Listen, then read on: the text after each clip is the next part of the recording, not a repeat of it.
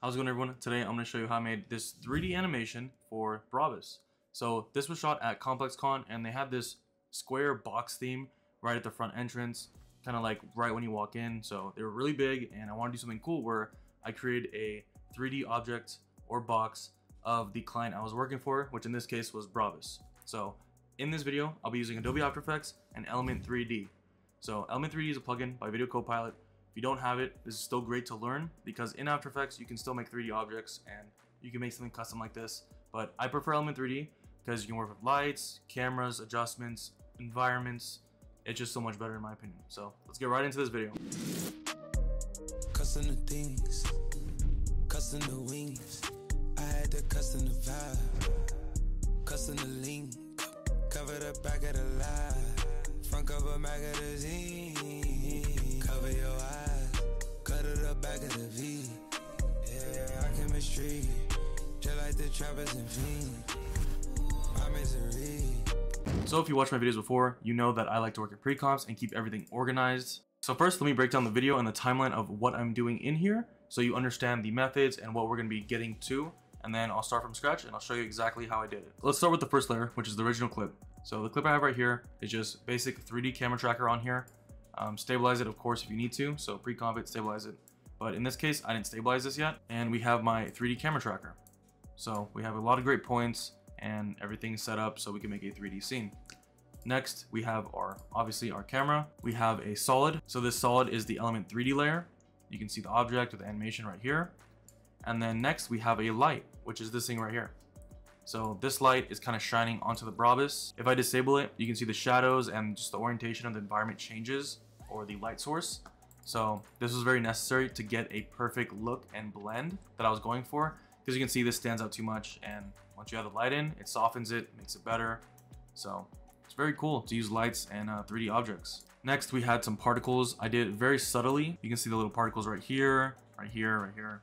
Just a little detail, just to give some mood and feel in the scene. All right, so let me delete everything and let me show you exactly what I did. And now we have a fresh start. So the first thing you do is add your 3D camera tracker. You can use this from Essential Effects, or you can just go and search 3D camera tracker, or you can right click, go to track and stabilize and click on track camera. If it's a harsher scene to where it's harder for the track camera to get good points for you, make sure you open this advanced tab up here and then click detail analysis.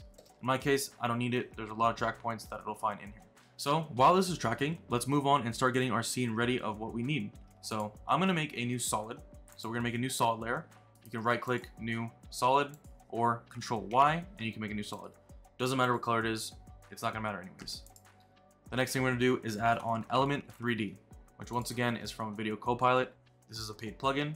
I do recommend it because I love this plugin. Great, so now we have our element layer and we can go into the scene setup. But before we do that, I need to get the Brabus logo in here so we can match this theme of the box where it splits the name in half. So now I have the logo, and before I'm going to start masking and tracing all this, I need to make two layers and we need to split them. So I'm gonna split this one right down the middle, right here, since what I'm trying to do is split the Brabus into two parts to match the box. So on one layer, I'm gonna have it like this, and then the next layer, I'm gonna have the same mask, which a faster way to do this is copy your mask that you just made, put it on the other file, and then you open up your mask and you can invert it. So now it's the other side. Great. Now we can pre-compose these, move all attributes, perfect. We have two splits of the Brabus logo now. While we were doing that, our camera tracker finished. So I'm gonna go ahead and click on my camera tracker so I can see my points, scroll through here, and I'm gonna select right above the main box where I'm gonna have the animation. We're gonna right click, create solid and camera, or null, doesn't matter. In this case, it doesn't matter. So that's about right. I'm just gonna adjust the position a little bit, make sure it's right above, maybe even more, perfect. So we can hide that solid layer. That's just our reference point, which will link to Element 3D. Before we go into Element, we need to auto trace our logos. So I have two logos here, left side, right side. I need to select my layer, go up to layer on the top of After Effects, go down to auto trace, make sure preview selected, and make sure that it traces properly or how you need it. So I'm just gonna adjust these just a little bit, less roundness, and I'm gonna press OK once I'm satisfied. And I'm gonna do the same for the other layer. The reason you want to auto trace your layer and mask it is because Element 3D will take that mask and it will make it into the 3D object. This is a quick way to do it. Now we need to make sure we're all connected in the custom layers. I have my custom text and mask, Brabus logo, cool. We can go up to scene setup now. Once you're in here, you'll notice nothing's in there. All you need to do is press extrude twice So now you have two extrusion models here. And the next problem comes up. It's the same model twice, even though we linked both. So click on one of these, and then you're gonna go down to extrusion here and change the custom path to custom path 2, because we had custom 1 and 2. Once you make that custom path and you change it, you'll see now we have both parts of the logo as we wanted. So you can go ahead and stack those up. It'll be something like this. I believe it's pretty much gonna be the same size for both. So maybe I'll increase this. And if you wanna make this a bigger 3D object, you can increase the bevel. But in this case, I'm gonna leave it like this. Let me just increase the size so we get a matching length. Great. I want to make sure these line up properly. If you hold the middle of your mouse, you can slide like this, and then left click will go like this. And if you want to reset, you just click this. Cool. So this looks pretty good for me. And now let's make our box. To make your box, you're gonna go up to create, click this cube right here. Box is done. We're gonna drag this box right behind it just so we have a rough sizing estimate. And I'm gonna increase it, bring it back, and right there is pretty good.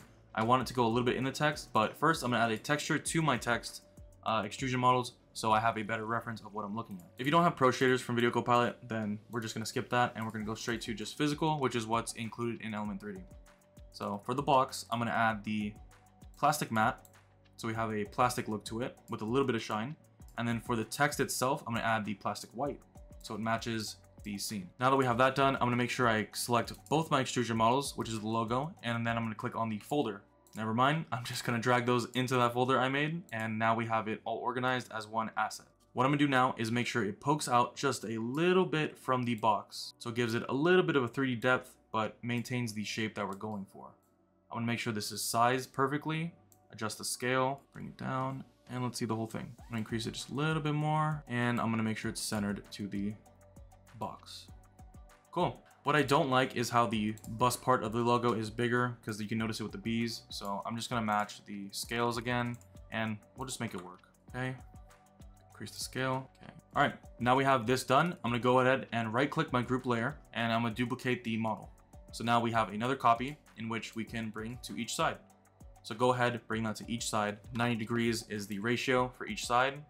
So just keep adding 90 degrees, and we'll bring this in. Beautiful. And I'll do this 2 more times. All right, now we have our 3D box that matches the complex con theme in our video.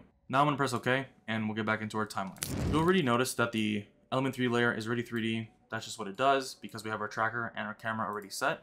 So I'm gonna open up the world transform, and I'm also gonna open up the position on my track solid by pressing P. So we have our position coordinates, which are right here. So we're gonna match that to our Element 3D layer. I'll take the Z, put that in position Z. I'll take the X, put that in world position X, same for the Y, and then we'll scale this up because it disappeared.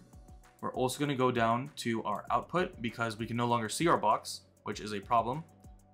And we need to see our box because it's too deep into 3D space. So you have to open up your render settings and go to camera cutoff and increase the camera far plane. Just to show you an example, this is where it was. It will basically cut out the object. So if you want it deeper, increase that. Now we have our box here. I'm gonna raise it and get it exactly where I want it to be. Right around here, I'm gonna make it bigger. I want it a little bit smaller than the boxes since I don't have much space. And I'm gonna drag through, make sure it's fitting into my scene. Looks good. So I'm gonna go ahead, make sure I save my project. And now we need to start blending this and add our lights in. I'm gonna go ahead and hide my text layers that I masked. We don't need that anymore, it's already set up. One more detail I like to do is environment. And to do the environment, you need to open up your Content Aware tab, which is in Window, Content Aware Fill, and I'm going to create a reference frame. That'll basically open up Photoshop and then create a reference frame in here, which is what we want. Just one frame, and we're going to connect that frame to our Element 3D layer. Go back to your Element 3D, open up Custom Texture Maps under Custom Layers, and set Layer 1 to Reference Frame.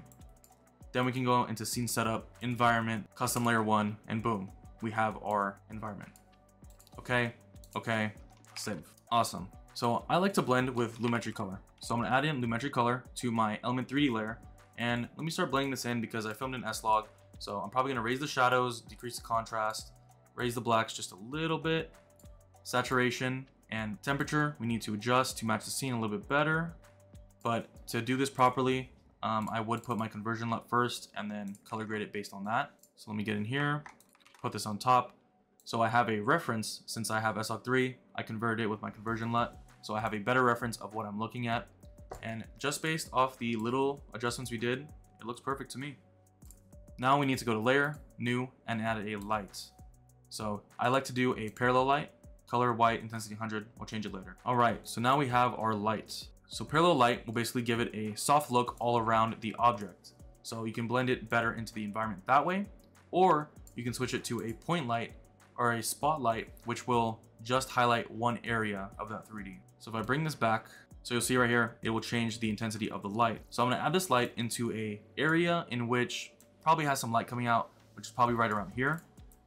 So we get a nice little side light on the Brabus. You can even keyframe this if you want to, but for the sake of the tutorial, I'm gonna keep it right here. Great. Now that we have our 3D objects, the light's done, the blending's pretty much where we want it, let's add some animations into this. So open up your Element 3 once again and go to Group 1, because in our scene setup, we had Group 1, our layer, which is right here, Group Folder 1. Okay. Now we need to go down to Group 1, Particle Look, and then we're gonna go down to Particle Rotation. Before we start rotating, go in your scene setup and make sure your anchor point and everything's set in the center. So we have our object right in the center, and we're gonna make sure we click on our main group and have our anchor point right in the center. So right around there is good, and press OK. Now I'm gonna keyframe our rotation. So we're gonna go through our rotations and see which one we want to adjust. You can do this either in Particle Look, or you can go down to World Transform and adjust it here. But I'm gonna go into Particle Look and adjust it in here since I wanna adjust only my particle. Now what I'm gonna do is keyframe the rotation I want, go to the end, and then rotate it. So like this is fine with me. We'll see the preview. It's rotating right above the box. I'm gonna adjust it and make sure it doesn't seep through the bottom. And I'm gonna make it a little bit smaller by adjusting my particle size in Particle Look. And lastly, we'll bring it down just a little bit. Great, so now we have a rotating object. You can also go into Element 3D and add a motion blur on it. So if you go down here to render settings on Element 3D, you can go to motion blur, you can do comp settings, or you can just turn it on and you can switch it to like 16. So as it's moving, it'll have a nice little blur, or you can add motion blur on top of it or later on in your project. Great. So now we have our 3D Brabus thing spinning. Another detail I did in the main video is I added the Brabus logo on top, which is just the circle and the B. But in this case, you get the point. We'll leave it out. Now that that's done, you can go ahead and stabilize your clip, do whatever you want in a pre-comp, and then I have my main comp here. I do need to disable my Lumetri color. There we go. And lastly, you just add a nice little speed ramp on here. So I'm just gonna go ahead, make a little speed ramp on here, and we're pretty much done with this video. Here are the final results of this Brabus video and how I made the box. So I hope you learned something. Leave a like, subscribe, and I'll see you in the next video. Custom the things, custom the wings. I had to custom the vibe, custom the link. Cover the back of the lie, front cover magazine. Cover your eyes, cut it up back of the V. Yeah, I chemistry, just like the trappers and fiends.